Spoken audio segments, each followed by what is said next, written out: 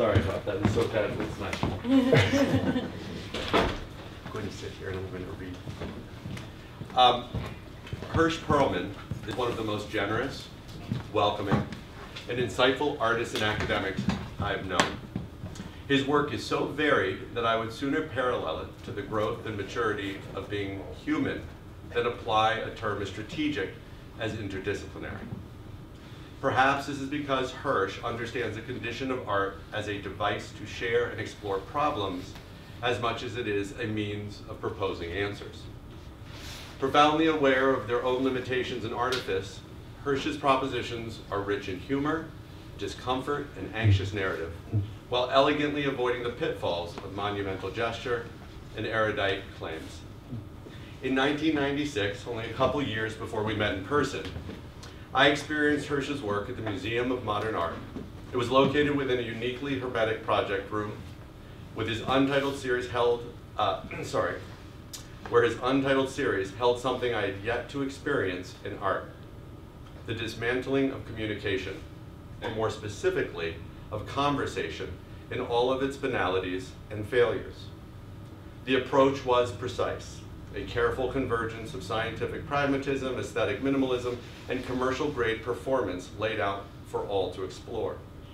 Keep in mind, this was a very precarious time for art, and Hirsch grasped something fundamental about real human engagement and the scripting of fictional characters at a moment when unpacking narrative, let alone exploring the troubles of casual discourse, were not part of art's common vernacular of deconstructive analysis.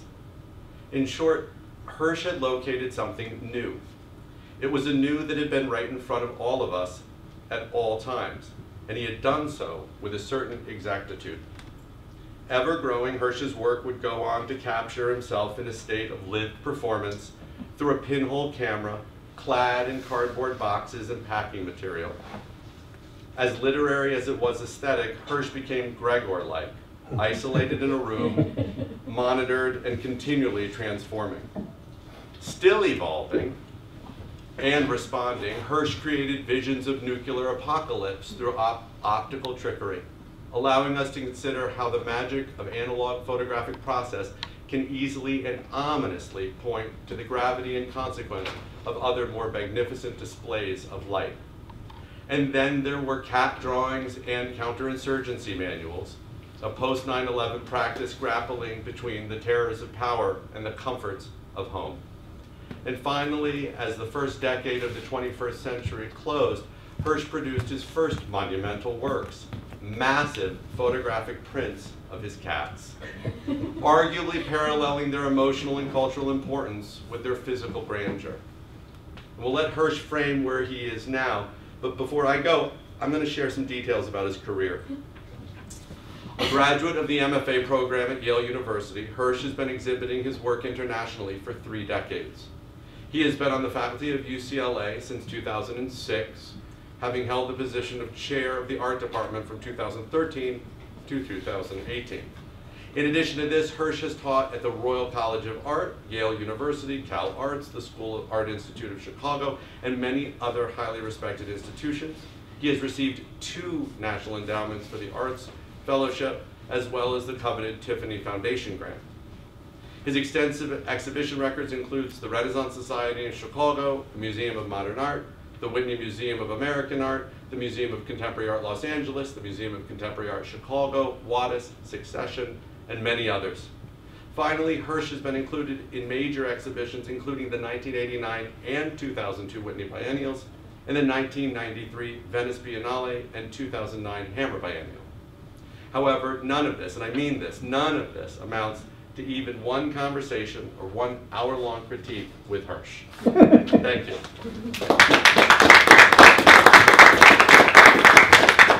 Charlie, thank you for that. I love you. Wonderful introduction. Back at you. And thank you, Jim, and to the Center for Art and Society for the invitation. I'm really pleased and honored to be here today. This lecture was at first my response to an invitation this past fall to speak at the Chicago Humanities Festival on the subject of belief.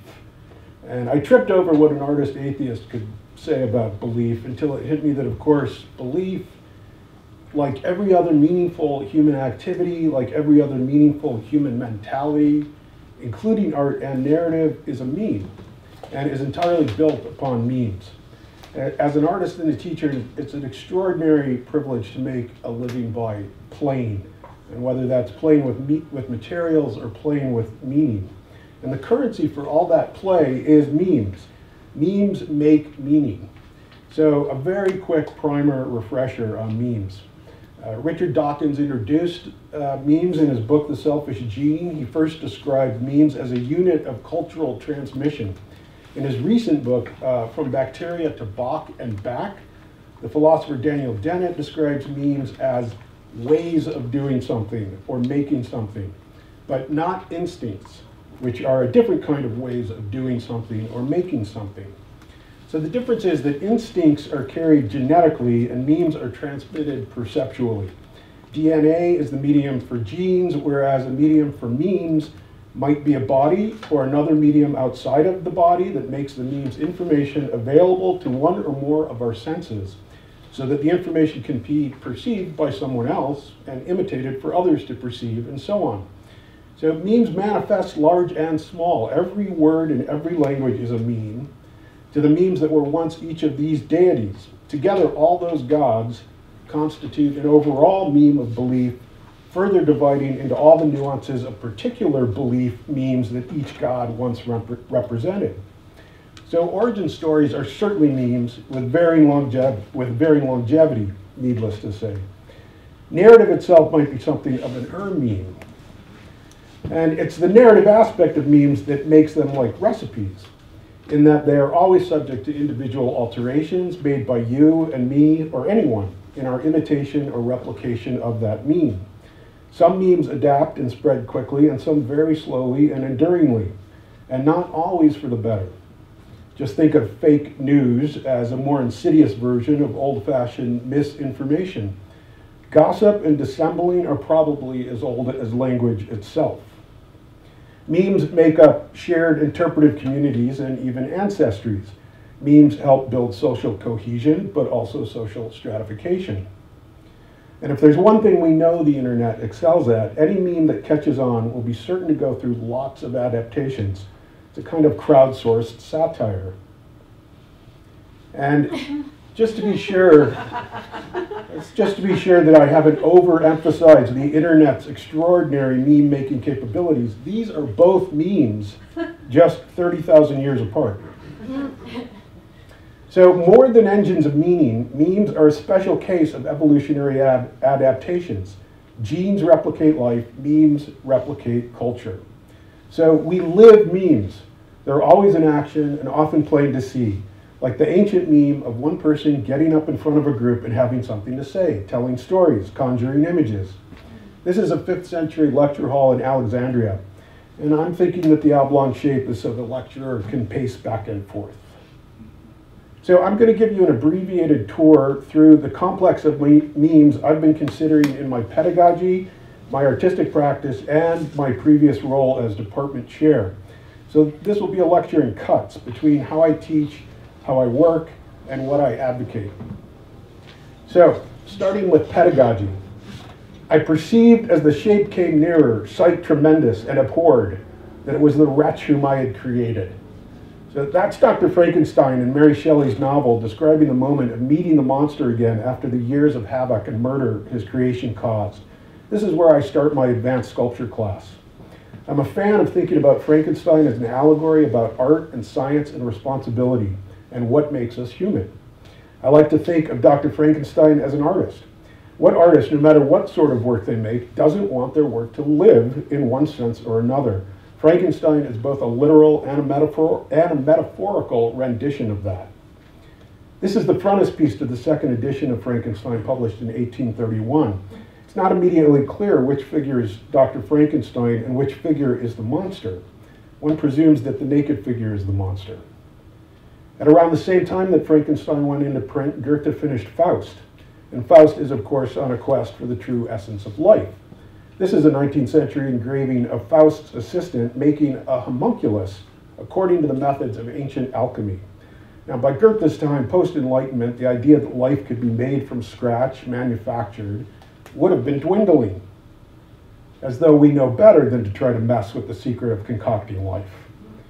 That aspiration is still in play. You can imagine that this gives me permission to talk about all sorts of derivations of homunculi throughout history, from the alchemist's quest to create life, to all monsters, golems, puppets, gods, creation myths ad infinitum, including the homunculi that still bedevil brain science.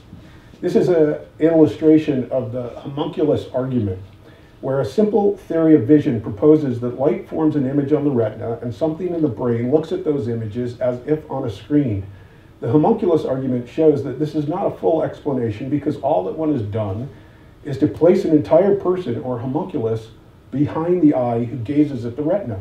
In any theory of vision, the homunculus argument invalidates any hypothesis that does not explain projection, that is, the experience that the viewing point is in the brain and separate from the things that are seen. So, homunculus arguments are useful for detecting where theories of mind fail or are incomplete. If you have to revert to the silly and stubborn fantasy of the little person inside you that pulls the levers, then you haven't explained anything, or not completely. There is no ghost in the machine. That is, there is no soul. There are only physical, chemical processes, and those processes are fully embodied, not relegated to mind or body only. It's a William Steig drawing, by the way. So Gilbert Ryle coined the term ghost in the machine. This is around 1949. And when students first hear that phrase, they might tend to associate it with the science fiction of a computer like HAL in 2001: A Space Odyssey that becomes sentient and then dangerous. But Ryle meant just the inverse of that. Here the human body is the machine, and the ghost, some other ineffable thing in the body that is, quote, mind or soul. So Ryle exercises the soul with a snarky, there is no ghost in the machine. I'll try to redeem having just now rendered the rest of my remarks as soulless. Continuing on then, albeit without a soul. Ryle argued that the mind is a set of capacities and abilities belonging to the body. All references to the mental must be understood, at least theoretically, in terms of witnessable activities. So to get students thinking about these thresholds between inside and outside, mind and body, measurement and metaphor, I have them measure their sensory homunculus. And if you've never heard of this, the cartoon above illustrates body parts proportionally to the amount of sense receptors in those parts, and thus the brain space represented by those same parts. Once the students have collected their data, they can utilize it any way they see fit. Some may translate it into something material, or some may try to train some part of their sensory homunculus and actually change their sensitivity. The way, for instance, a violinist will have a lot more sense receptors in their fingertips and thumbs than non-violinists. And I think of sculpture as an intermediary in the so-called mind-body problem, whereby we perceive mind and body to be separate, or even believe that mind is constituted by an immaterial soul. Every figurative sculpture ever made is a projection of a particular mind-body relationship, an embodied attitude, aspiration, or failure. So between 1998 and 2001, I sequestered myself in a room with cardboard doppelgangers, my own hybrid homunculi, a personal clubhouse of self-replicating alter egos that occasionally found a common literary voice in the notes my wife Erin Cosgrove stole from me and later returned as an embellished memoir of a tortured artist, a Frankensteinian and Faustian meme all at once. So I'm going to go through a few images from that project and read from that memoir. Day one, I made figure one in my likeness, starting with a large FedEx box torso and a mail tube neck. A grocery bag stuffed with trash and newspapers constitutes the head. Duct tape joints. Suddenly, my garbage seems full of promise. Day six, figure one reclines on the carpet with all the self-satisfaction of a Roman emperor waiting to be fed. I begin the creation of figure two. In 2 hours, the population of the room has doubled. 2 figures now, and I don't know what to do first. It's as though we're all drunk. Day 7. Awoke this morning in a state of agitation. Dressing quickly, I run to the room. They'd spent the remainder of day 6 getting acquainted, sprawled out on the floor like stoned adolescents. But adding a second figure has turned them both into misanthropes. Day 11. Figure 2 has developed an adorable shyness around me I can't yet account for. I marvel at his perfection. Day 16. Hastily, I construct 4 more figures. A gang emerges. They're not doing nice things to each other. Still, I couldn't be happier. Day 18. I've spoken to X about my new project. I tried to be cool, downplay its import. X showed interest, said she wants to see my figures. What does she want? I told her it isn't time yet, already knowing that X would never see the room. It's too much in jeopardy. No one will. Day 63. The truth is close. X would have me temper my time in the room, suggesting I might split it with non-room related activities. She acts like I'm a businessman who should keep business hours. I must follow this body of work down the ever-darkening path it forges. Don't just execute those ideas that remain compelling, utterly obliterate them. Day 65, a very active day today. We worked from daybreak to well past happy hour. First reenacting a rodeo, then a stock market crash, then an Olympic downhill, and last, their favorite, 120 days of Sodom. We are rewriting history, trying to get it right. Day 68. I need to protect this work from prying eyes. I know how humans are. They ruin everything. I've devised a plan. I'll take everybody apart. With those parts, I'll build one very large head. They'll be safe in my head. This idea produces momentum and motivation. Day 80. I indulged my tears as I converted my figures into the giant heap that would feed the head. What was the meaning of Figure 5's final gesture? The head is cannibalizing everything and still demanding more. Day 81. The head is grand, massive. Had it a body, it would stand 75 feet tall. Sometimes I imagine the giant head rolling through Los Angeles, crushing all in its wake. Day 98. I no longer recognize X. I suggested that maybe we could continue if she'd agree to put a box over her head, or at least a bag. I knew just the box for her. Cubicle, with large red letters on a bright yellow ground. Day 113. I scare myself a bit each day, and at night, thoughts of my head run through my head. My head is all I think of now. Day 149. X looked at my photos, speechless of course. Later she emailed me a list of disorders she believes I exhibit. Macrophilia, attraction to giants or giant creatures. Nebulophilia, arousal from fog. Teratophilia, arousal from deformed or monstrous people. Ichnolognia, arousal from contact with sculptures or pictures. So I wouldn't want to have to decide if that is an impersonation or my core artist self. It's all true. Other colossal heads halfway around the world and 800 years ago, the Moai, those giant head sculptures of Easter Island, likely destroyed a population. The heads were quarried from the middle of the island and were likely moved to the shores with the help of timber from trees. Pre-Moai, the island was 80% forest. Post-Moai, no forest and almost no people. It's believed that the Rapa Nui completely exhausted their resources building and moving Moai. In his 2011 book, The Beginning of Infinity, the physicist David Deutsch says of the Rapa Nui that sustaining their civilization in its static, statue-obsessed state was never an option. And he recalls Jacob Bernowski's visit to Easter Island at the start of the Ascent of Man series. Bernowski describes the culture that built the Moai as watching the stars go overhead without ever trying to understand them.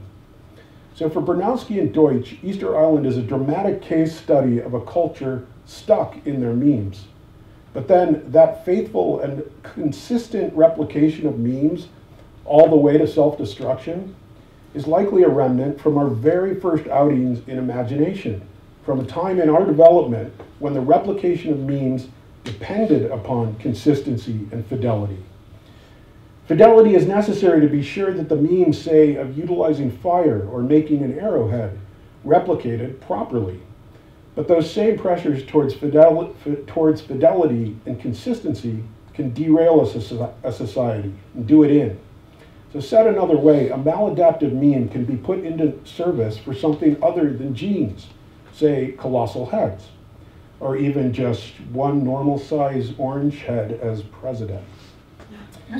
Maladaptive memes can be plain as day. Visibility alone can't protect us or even lessen the destruction. Bronowski asked the prescient questions, why didn't they take better care? And why didn't they ever get off the island? David Attenborough completed Bronowski's caution when he compared Easter Island to Island Earth. Now, creating new knowledge is how we keep memes on the move, expanding and adapting. New knowledge is what drives narratives.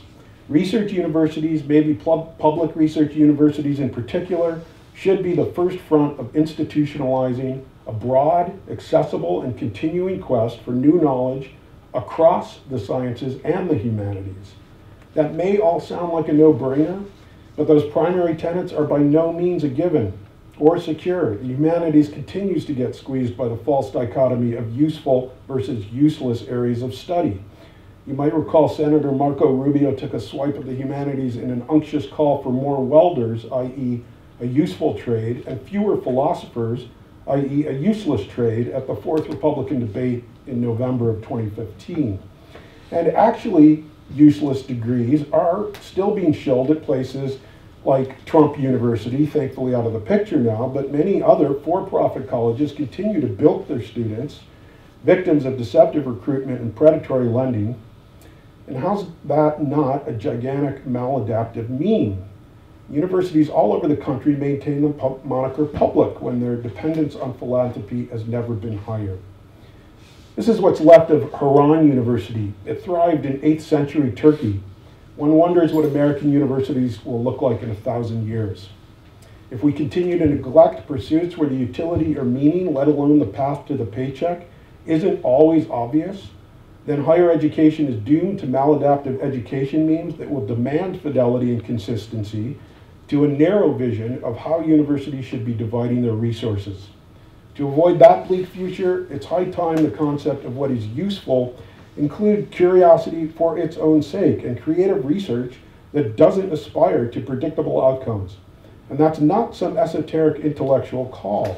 That's exactly what it would mean to look at art in evolutionary terms. Brian Boyd says, creativity as a principle, as a Darwinian process, solves no particular pre-specifiable problem, but it offers an additional way of generating new possibilities that may prove to solve problems, even significant ones, provided there is a consistent pressure towards a solution, whether over generations as in natural selection or over weeks or months or years, as when a storyteller, say, drafts and revises a story, or in only minutes or seconds, in the spreading of neural activation in a poet or a scientist seeking a new image or idea, in a mind prepared over many years by many trials. So pressure toward a solution I think is a little confusing, but I think Boyd is using solution loosely here. As an artist, you don't always know the problem you're trying to solve, often true in the sciences too, and staying open and aware of possible solutions to those problems you didn't know you had is a valuable asset. Or just think of the commonality in science and art that new discoveries, new knowledge often appears in the mistakes made along the path of pursuing something else altogether. So what if what we call creativity, adapting and inventing memes, is something like a sped-up version of the problem-solution feedback loop of natural selection? Like every organism's continuing testing of new opportunities or new affordances and acquiring new competencies or extinguishing them, artists and students test opportunities and acquire new competencies in materials and in metaphors, also in a feedback loop. Our super specialized and abstracted reality obviously has very discursive demands on creativity compared to the savannah, where for hundreds of thousands of years, our ancestors began being creative by consistently replicating the memes their very survival depended upon. So super specialized reality case in point. In my own meme evolution, my survival wasn't exactly at stake in the fact that when I was here, I couldn't possibly have anticipated that I would arrive here. Those are my memes evolving. Whatever else this garbage Godhead image relays to you, it was the result of an ongoing process of testing affordances and acquiring new competencies in materials like cardboard and duct tape, and in metaphors like companions and doppelgangers. As some adaptations fell away, i.e. the individuals, and others got replicated, i.e. colossal heads. So for me, the reward is arriving somewhere that I couldn't have anticipated. Probably because for an artist, that's where the new knowledge is. That's where the solutions to the problems I didn't know I was solving are. That's where they're lurking, waiting to be found out as solutions. So I believe this is where we left off with the memes enacted by my studio practice. And day 167 says, "The vice is ready. Faced with the head's demise, I've never felt so alone. It seems we have nothing to say to each other. Still, I'm reluctant to crush him. Nonetheless, crush him I did." So these pictures were always hung salon style in no particular order, and the parts of that project that I've exhibited ended around day 176. Though I did nonetheless go on to improve the design and the effectiveness of the vice aforementioned. And like the cardboard figures and the head, my vice also starts to take on a life of its own. It was clear that I needed to get out more. So in the fall of 2002, I began to spend time on the roof of the building I lived in with no particular objective. And that time inevitably drifted into evening.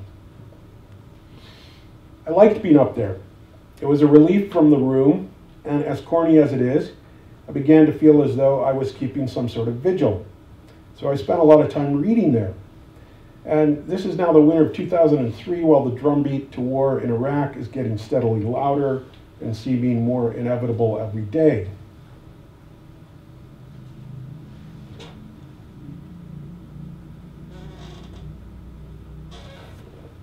These are all long exposures on film. And something Herbert Mouchamp wrote around then in the New York Times felt very close. It's a mysterious idea at the end of a short piece about what should be built at ground zero. He says, "I would propose a school, a center of unlearning as well as learning, a place for disembedding ourselves from the welter of fantasies that has enveloped the country in recent years." My other favorite proposal for ground zero was a drawing that Ellsworth Kelly sent to the New York Times. You might recall. It was just one big gentle hill of grass over the entire site. But I love the idea of a school for unlearning. It sounded like maybe a way to ferret out maladaptive memes, and my perch on the roof felt something like a private version of that, way before I could have described it that way. I started drawing into the long exposures I was making initially by accident, when the apparatus I used to hold my reading lamp came loose and made a simple arc. So I started drawing deliberately.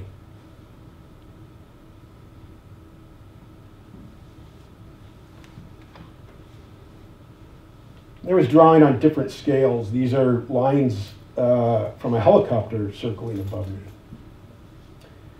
which all led inevitably to drawing rockets just beyond my reading station. I would make simple jigs that would help me make all these different shapes with the light.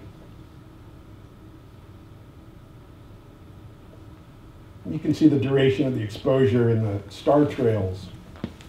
Still another larger scale of drawing.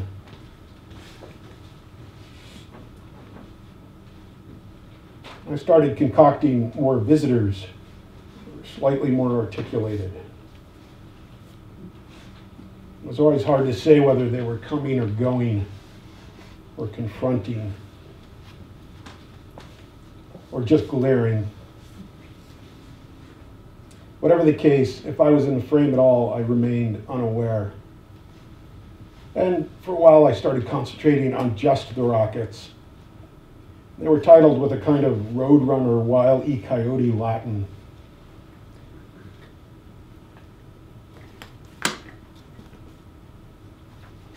So up to this point, I hadn't decided, though, if my rockets really represented fight or flight. But in the winter of 2003, I had to picture explosions. Early on, they look more like some alien blob thing. That's downtown LA in the background on the right. But just as I think I'm hitting my stride, my landlord sees me lurking up there on the roof, and needless to say, isn't happy about my nighttime studio on the roof. So I had to take what I was calling Operation Idiocracy into the studio.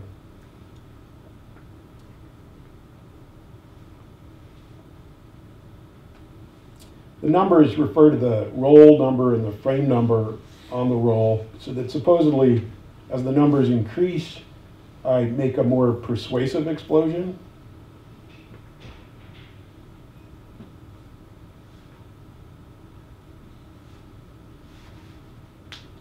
"62 years ago, Harold Edgerton made this picture of a nuclear detonation just milliseconds after the detonation. Now, I've always thought these were downright some of the most otherworldly pictures ever. Some of my Operation Idiocracy pictures were approximations of Edgerton's pictures. And I think my proximity here is very close to something that I steer students to be very skeptical of, which is aestheticizing something horrible and reducing complicated and nuanced reality to abstracted formalities. But I like to think that my detonations and explosions are just too ridiculous to carry that kind of burden, since they were all made from beach balls and Christmas lights. This is typically how the explosions were installed. And the other pictures that I showed you previously, I always try to avoid a sort of fetishy photo installation. I like to pack it tight, and I usually think that encourages the semblance of a story.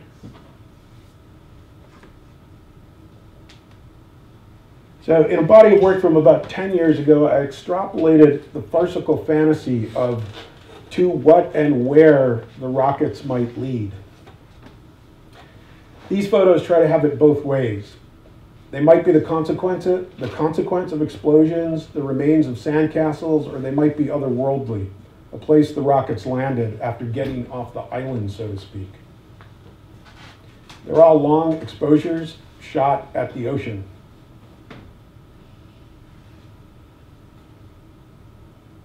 And they're also titled with cartoon Latin. These are called ergo despero, meaning maybe something like therefore despair. And if only we could train maladaptive memes to self-destruct. This is my modest attempt at turning a maladaptive meme against itself. It's exactly what it says it is. In 2006, you could download the new official US Army counterinsurgency manual for free.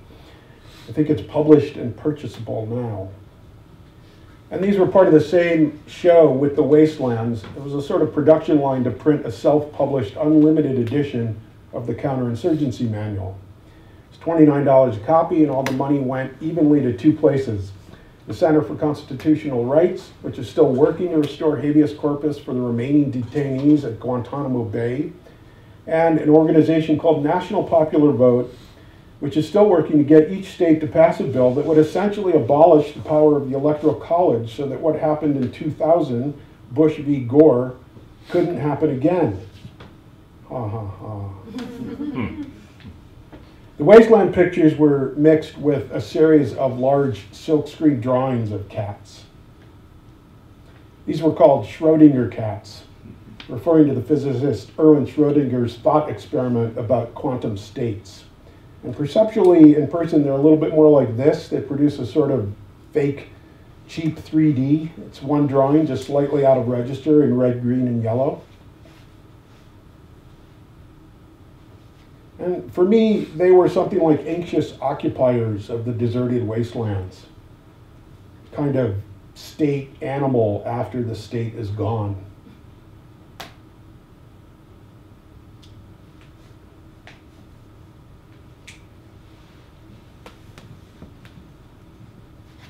There may be no ghost in the machine, but don't discount the ghost in the cat. Stephen Mithun, an evolutionary anthropologist, describes material culture, that is, everything we make, as the disembodiment of mind, which first began, according to Mithun, after 4 specialized intelligences developed in separate locations in the early human brain began to talk to each other. Then anthropomorphizing, totemism, and metaphor happens. The counter perspective would call that a neurocentric view, and that the symbolic revolution could only have been the result of embodied collaboration between mind, body, and environment, including other minds too, of course. Now, Atsushi Iriki, a faculty member at the Rikon Brain Institute in Japan, says that tool use may have led to the ability to disembody the sense of self from the literal flesh and blood boundaries of one's skin. As such, tool use might be precursorial to the capacity to objectify the self. And Acheulean hand axes, some of the very first beam vehicles, or maybe the first beam vehicles, may have been stepping stones leading to those early projections of self. Humans made these tools for over 1 million years, and there are stone tools 1 million years older than these. But Acheulean technology is quite weird in some ways. On one hand, these tools seem to be the Swiss Army knife of the Paleolithic. On the other hand, they were also sometimes made in sizes that would have been too small or too large to have any utility, which have led some to believe that these odd-sized axes were the beginning of symbolic art. While others have recently theorized that even that symmetry, even the symmetry of the axes, might be a natural outcome of the process, not a preconceived goal of the maker. But either way, for millennia upon millennia, our capacity to objectify the self may have been slowly simmering in the liminal space between the affordances of the raw material, the stone, and the sensory motor properties of the hominin hand. This is the view of Lambros Malafaris, a proponent of something called material engagement theory. He says, the tool guides the grip shapes the hand makes the tool, and engaging the tool shapes the mind. When it comes to tool making and tool using, it is not appropriate to see the brain as the executive controller for the embodied activity. Rather, it is the other way around. Now embodied activity controls the brain. So from Malafaris, through most of the Paleolithic human mind-body development, there's no boundary between mental and physical. Intention and material affordance are inseparable, which I think is easier to understand in words than in his diagram. So we can't know for sure if or how much these axes, these means, made themselves known to their users. Obviously, they were known in that they were highly replicated. But despite the weirdness of some of their sizes, there is a very fundamental difference between the mean vehicle of the hand axe and the mean vehicle, say, of this figure, which is commonly known as Lion Man. So we were making stone tools for well over 2 million years. We've spent a tiny fraction of that making likenesses of ourselves. Everyone agrees that this sort of artifact is demonstrative of a fuller level of consciousness than a stone axe. Not that we can help it, but a lot of energy goes into being conscious. It's commonly known that more of the total energy we need goes to our brains than any other animal. So it's costly to be conscious, and still more costly to be creative. The lion figure is estimated to have taken someone 400 hours. That's 400 hours that someone didn't have to contribute to making sure there was food or guarding against real lions. So that investment is direct. The lion person enacts and materializes the drive to anthropomorphize. Lion person is a mean vehicle for anthropomorphism. And to have the capacity to anthropomorphize, humans at this point must have recognized that what they imposed on material was now also in the brain. Simply put, half man, half lions don't exist. So we can say that something more of this artifact came from the brain. And the significant step that this takes is that now, Malafaris says, the Paleolithic person has the opportunity to become, maybe for the first time, the engineer of his or her own perception. Images, as is also the case with language, enabled humans to think about thinking. Images provide a scaffolding device that enables human perception to to become aware of itself. So a number of years ago, I had a mind to make a mechanical articulated joint, perhaps for an unknown figure. And for some reason, I would have to do this with no hardware, no glue, no fittings, just wood. 2 years of tooling up and experimenting followed, and I arrived at a chain of interlocking wooden axles, nuts, and bolts. These parts were infinitely adjustable and could be locked in any orientation. I toyed with a variety of uses, placement, and attachments. Many kinds of wood were put to the test. The best wood, lignum vitae, which means wood of life, comes from South America. It's an extraordinary wood with a resin that acts as a natural built-in lubricant. It has a lovely smell. One of the very first mechanical clocks ever made was made out of lignum vitae. And believe it or not, that wood is used to make large bearings in hydroelectric generators. Generators are being retrofitted with lignum vitae bearings because they last longer and are greener than steel. I buy the cutoffs from the company that makes those bearings. Another year of toying, and the real meaning of the joint unfolded. It's a mechanical schematic of thinking. The brain is a versatile tool. These parts were too adaptable to be regular joints. They were mind, not body. So I built a number of prototypes, 10 to 12 foot tall stick person bodies, limbs, with my adjustable joints as neurons, hair, headdress, each thinking itself. And I like to think that I was building an army. I called them the infantry imperfecti. And at this scale, their head parts were made of plastic lumber that was made from recycled milk cartons. Their feet are also plastic, and wood beams made up the legs, torsos, and arms.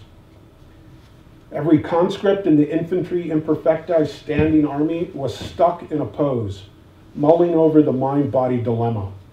Is the subject I that I believe I experience a metaphor or a body, or always both? They're humanists by holding that puzzle of consciousness in perpetuity in their physical form and structure. Or are we all brain? Or are we one brain? Or all body? It's easy to believe that we live mostly in our heads.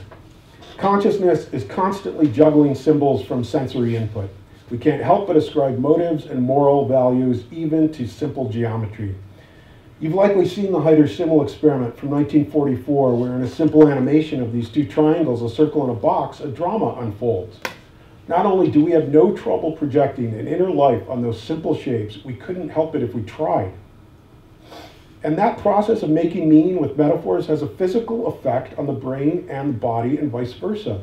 If you are holding a warm cup of coffee in your hands as you watch this, you are more likely to have positive feelings towards what I'm saying.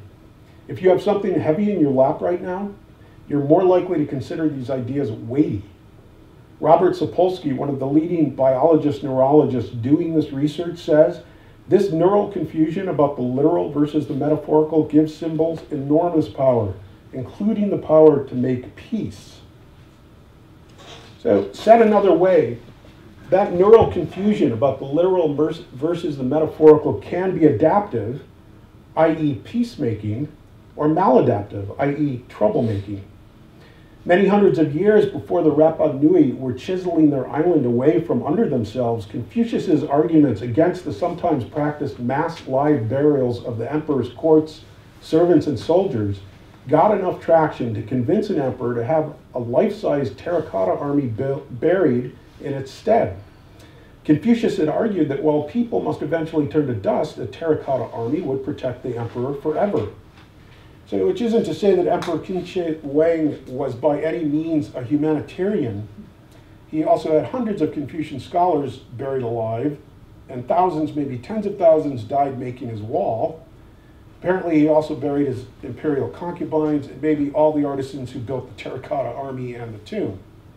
Still, the terracotta army changed the meme of burying alive the entire court and army with the emperor. And, of course, everyone knows that every soldier in the terracotta army is an individual. No two faces or bodies are identical. Archaeologists are wondering if they were each modeled on an actual person, each soldier a portrait. And you can see why. It's quite striking, and more so even in person. Their faces don't emote much, but their subjectivity and their humanity is unmistakable. While the Terracotta Army is older than the Moai were obviously a maladaptive meme, whereas the Terracotta Army was, in its way, a progressive meme. So metaphors matter, and maybe especially mind-body metaphors. And if I'd managed to properly anchor my army to the ground, they might still stand. I missed the storm and the battle, but not its aftermath. I knew I would need to draw this out and look at the carnage for a long time before I knew what it meant. The infantry imperfecti were models of a still powerful fantasy, the busy, infinitely nuanced, and in-control brain atop stickman cutout doll structures.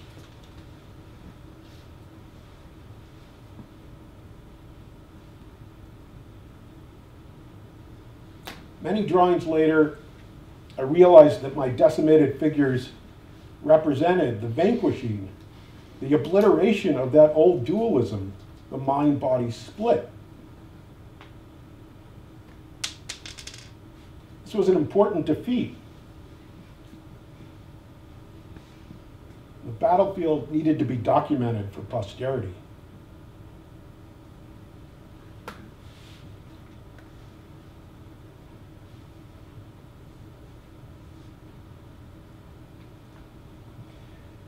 Despite my personal war on the mind-body split, my own very real brain persists in the illusion of its superiority. The battlefield drawings didn't exercise my own mind-body problem. And I couldn't help thinking of the extraordinary level of embodied expression in the mourners from the tomb of Philip the Bold, all the more extraordinary for being made in the late 1300s. These sculptures wear their hearts on their sleeves, or as a better metaphor, that their hearts are heavy. Mind-body metaphors in language are, and probably always have been, utterly ubiquitous. In their book, Surfaces and Essences, Analogy as the Fuel and Fire of Thinking, Hofstadter and Sander write, without opening one's eyes for a split second, one can see things in one's own way, watch the trends, and think that things are looking ominous. Where does the literal end and metaphor begin? Where does metaphor end and the literal end begin? Right? It's so easy to invoke consequential, existential mind-body metaphors that it feels alarmingly nonchalant. It's also easy to see mind-body memes in action now. Consider what Colin Kaepernick began a year ago, or the 100-year-old terror campaign of Confederate so-called monuments being finally put down. Mind-body memes, as they're transmitted through bodies, language, art, and iconography, matter. So in thinking about my failure to vanquish my own mind-body problem, this is Humanitas Equanimitas, a human model, a sculpture of embodiment. 5 blocks, equal in size, and 2 more blocks with the same profile but slightly longer for legs. I liked the immediate recognition that these 7 blocks were human, but it took a long time for me to convince myself of their ability to project affect. So months of stacking block bodies followed.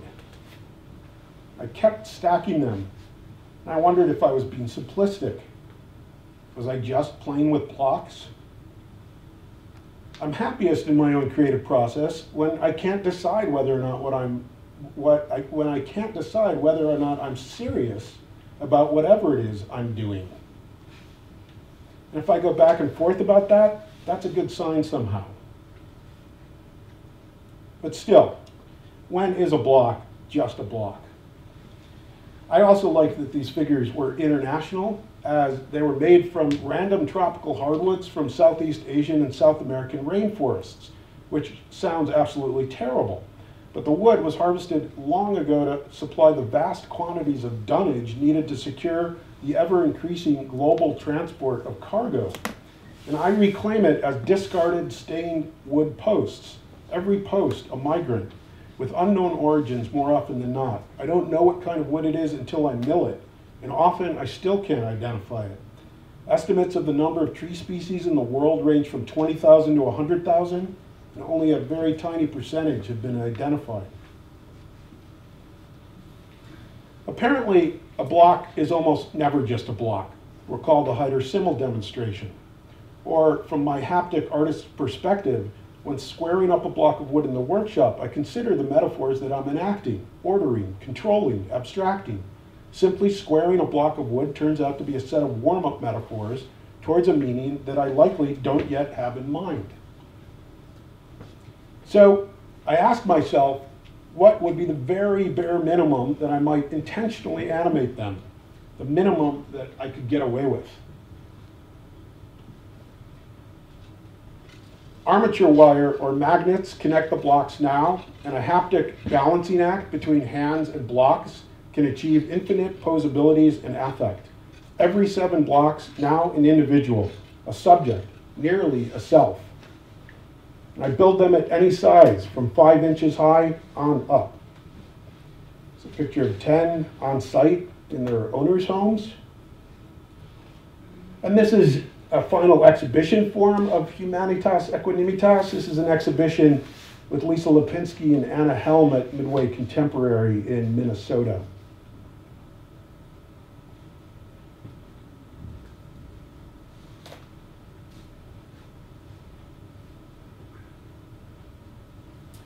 This is an installation shot of the same show that's now at Rice University at the Moody Center.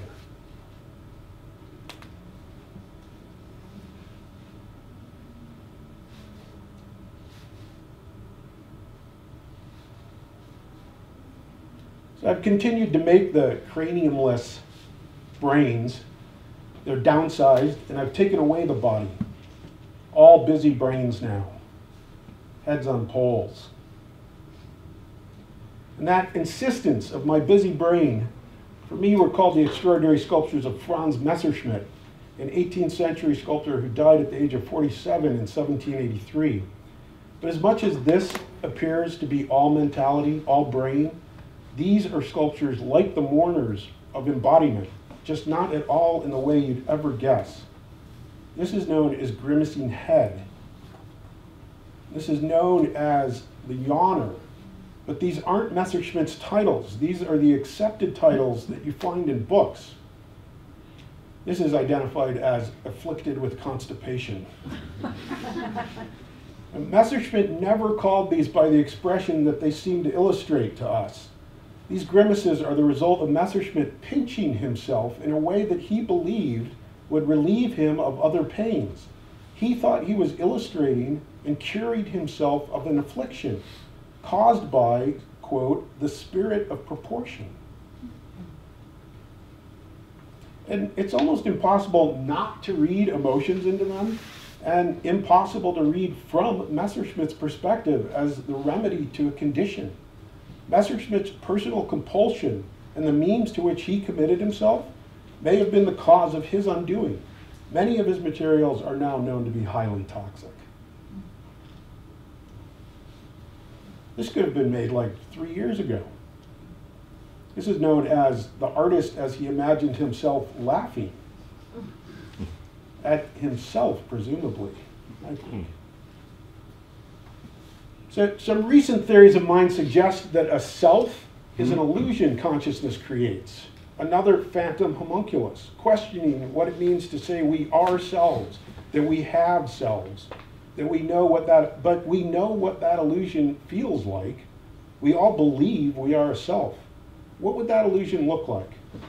This is Humanitas ex nihil, a cranium that outlines, frames, circumscribes, but contains nothing. A block around a cylinder that is open at its ends. That cylinder points in the direction of attention. That's what we do best, frame our attention, parse and pass on the incoming information while focusing on what's relevant, at least most of the time. So when is a block just a block? When is a whole filled with presence, filled with attention? When is mind-body continuum not a self? Another William Steig drawing. What could be harder, what could be a harder story to dispel than that of having a self? What's doing all this mental gymnastics if not a self? If my sense of self is an illusion, it's a very powerful one, a very defining illusion. Not one any of us could just up and wander away from, even if we wanted to. And some blocks can't help themselves either. Lately, I've been making humanitas ex nihil from the very heart of the tree, which is never good for dependable woodworking results. They warp and crack, and something like a self slowly emerges. Again, William Steig. The idea that the self is an illusion falls somewhere between existential dread and a Zen koan. So instead, I'll leave you with another very powerful and probably older illusion than ourselves. Lots of us grew up with the idea that somehow the atmosphere at the horizon was magnifying the rising, setting sun and moon. And that's why the sun and moon always appear bigger on the horizon. Well, it turns out that's not so. When you see a giant full moon rise, that enlargement is happening in your brain only. The moon illusion hasn't been fully explained. Why in the world would our brains make the moon bigger at the horizon? I wonder if the moon illusion triggers the same regions of the brain that are used in facial recognition. Do we enlarge sun and moon just enough to anthropomorphize and or humanize them? Maybe the moon illusion is a remnant from a time when bringing anything and everything closer, especially whatever may be on the horizon, and making it recognizable, literally in the case of friend or foe or prey, would have been very important and an obviously advantageous evolutionary adaptation, maybe predating language. The proverbial man in the moon, combined with the illusion of its size near the horizon, could be a weird, very old example that we have for a very, very long time confused the literal and the metaphorical. In this case, altering our reality and bringing more of something to our brains than is actually there in front of us. We are not only bad at distinctions between a reality and illusion, literal and metaphorical, as Sapolsky said, but blurring those distinctions may have even been advantageous at one point, while maladaptive at other points. In the evolutionary scheme of things, we haven't been doing any of this for all that long. So having imaginations is, in a sense, a skill that we're really not very good at. But that means we might get better at it. Our memes, both real and delusional, have maintained fidelity to an overall worldview of human exceptionalism. And you can bet that hubris is a maladaptive meme. We'll need memes that countenance our evolutionary un-exceptionalism. And that'll take humility and equanimity, less self, and introspection and empathy on a scale that we're not yet capable of. But I do believe that the humanities can help with that. Thank you.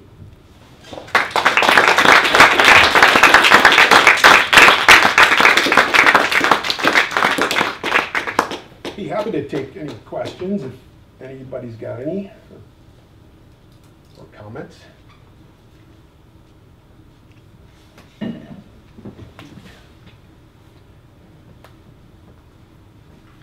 Questions are hard after 2 million years of stone tools.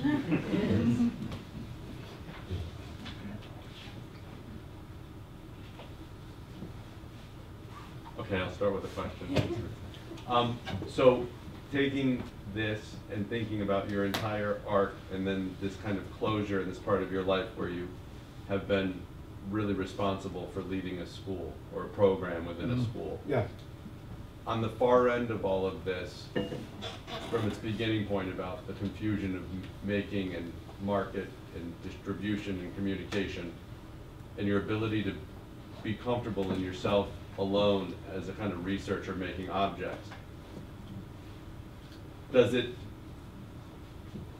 you care in the most profound sense about kind of not communicating or accessing or reaching people? That's really clearly part of what you're doing. But what it means in this kind of other sphere